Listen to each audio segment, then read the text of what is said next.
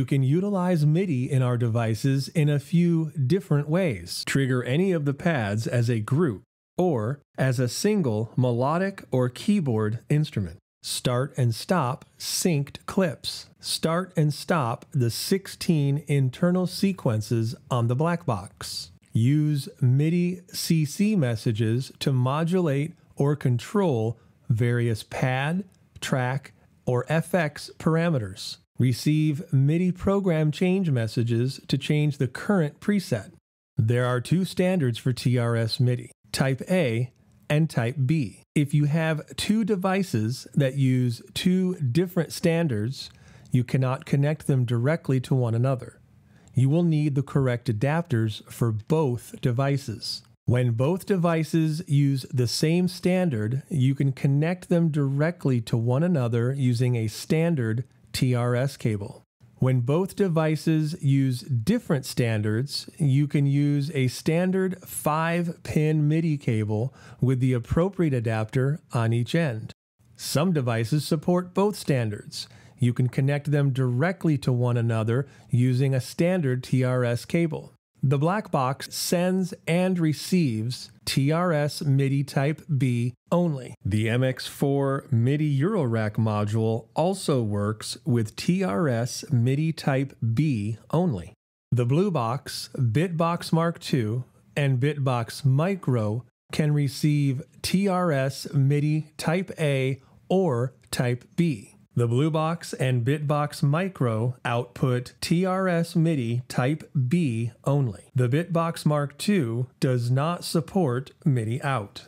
The Bluebox and the Blackbox feature a single USB MIDI device port on the rear panel. This port can power smaller MIDI controllers and can both send and receive MIDI.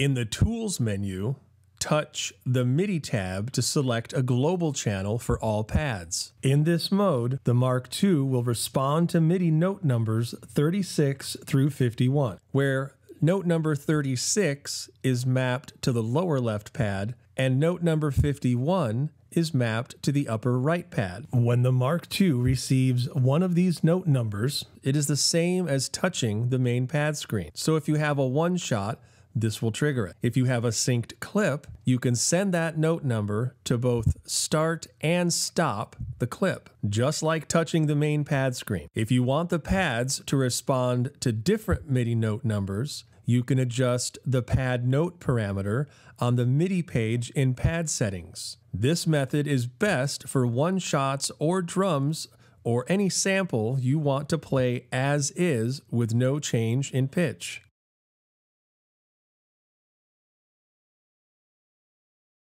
Use MIDI keys to select the incoming MIDI channel that will control the currently selected pad as a chromatic or melodic instrument. You can use the knobs to change the selected pad, thereby changing the current instrument.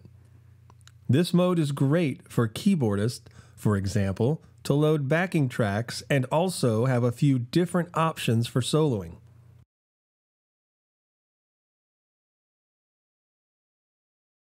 If you'd like to assign an external MIDI controller to one of the internal parameters, start by touching the black box under the parameter you'd like to control. Next, touch the Learn button in the upper right corner. It turns blue. Wiggle the control and the Learn button returns to gray. This confirms that the assignment has been stored. Make sure to save your preset to save these changes.